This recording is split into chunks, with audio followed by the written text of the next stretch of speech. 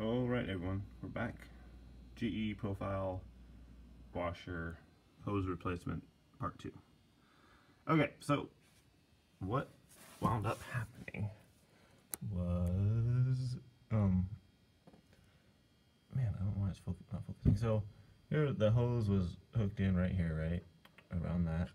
So what I wound up doing, because they had like a sealant or something on there, I don't know, I thought I had replaced this earlier, but maybe not.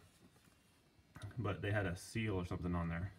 So what I wound up doing was taking knife, getting it in there, and just cutting the pipe in half, the rubber pipe on the. So I was able to get it. I don't know if you guys can see. Trying to hold a light, hold this. I was able to get in there with this and cut the pipe kind of in the middle. So you can see I was able to cut it, and then I was able to reach in there with some pliers and grab it and kind of force it around the pipe, because it looked like it was glued on there. And it took some doing, but that's how I was able to get it off. So I hope that helps everyone. The second part of this, just putting the hose on there, I imagine should be very easy.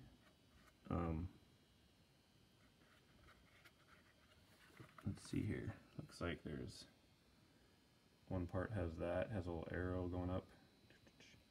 This part. So I'm thinking that was similar to this part here.